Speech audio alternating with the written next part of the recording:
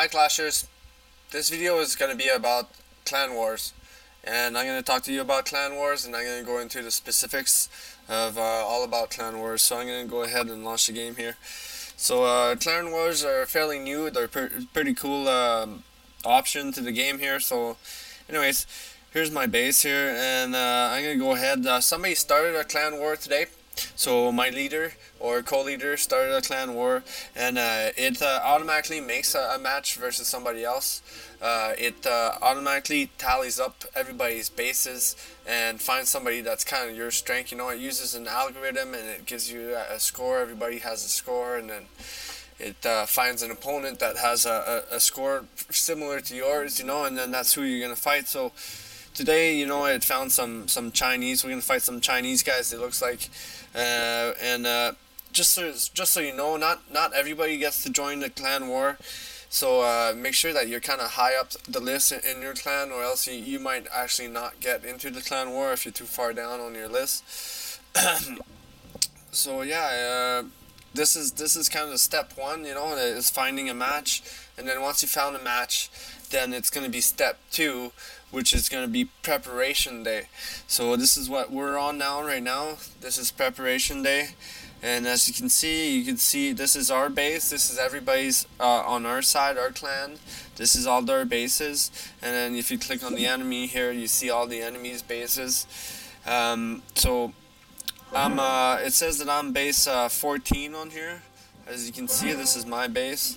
So we could check out number 14 on the other team. You could actually scout the base and see what it looks like, so that you know what you're going to be up against, because you probably want to fight a base that's going to be your level, right? So if you're 14 and you look at the other 14, he should be about your level, because of the algorithm and the score that I was talking about. That's how it knows.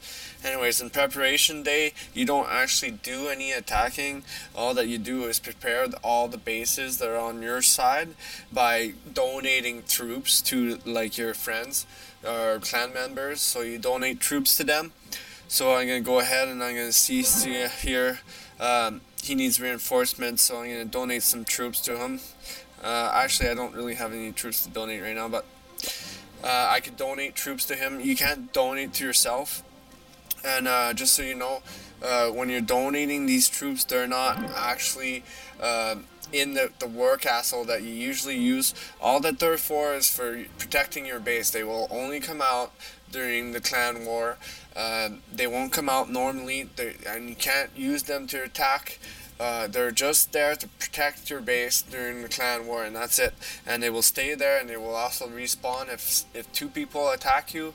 The second time that you get attacked in the war, you'll have your guys back. They will automatically come back. So these are only for the war. So you can see it says that I have a witch in my castle right now, and then if I return home and I go to the castle and I check it out, I don't have a witch, you know, right now. I got a bunch of different guys in it right now, and I can't attack with the witch or anything. That's only for defense.